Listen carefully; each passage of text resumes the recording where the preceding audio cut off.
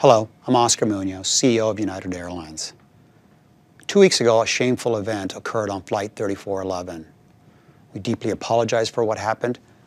I apologize, though sorry simply doesn't go nearly far enough to address the shocking way one of our passengers was treated that day and for our response that followed.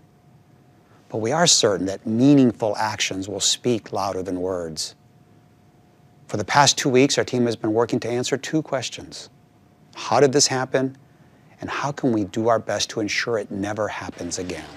It happened because policies were placed ahead of our shared values, and procedures got in the way of what we know is right.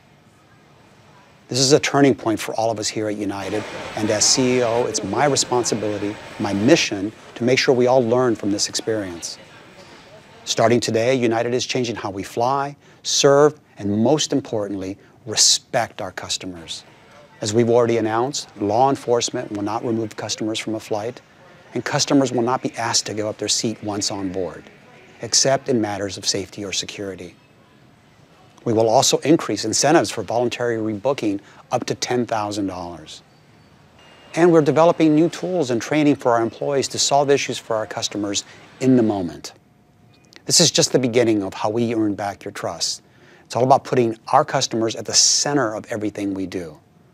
I hope you'll read more about these changes and the new initiatives we've put into place at hub.united.com.